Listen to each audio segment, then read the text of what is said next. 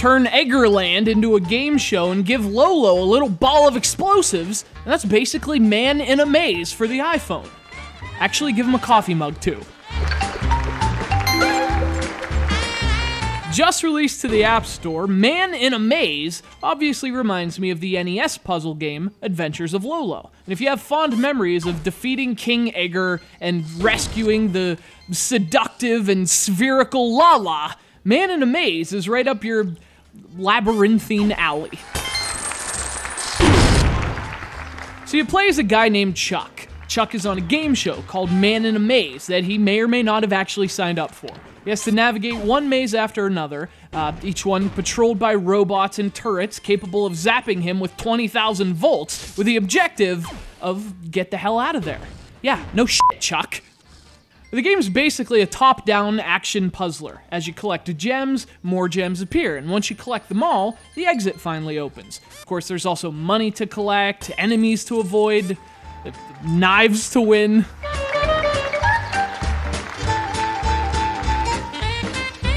So Man in a Maze is one of those puzzle games in which, you can do the bare minimum and just race through, or you can explore things a bit. You can break open crates to see if they're hiding anything. You can earn tokens by killing bad guys, which you can use to spin the bonus wheel and earn more coins. Those coins come in handy for upgrades and new items, like an invisibility cloak. I'm not responsible enough for an invisibility cloak.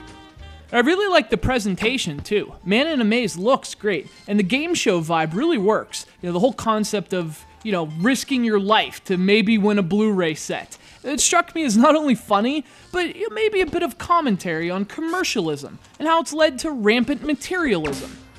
Or not, whatever. It's Life of the Puffins!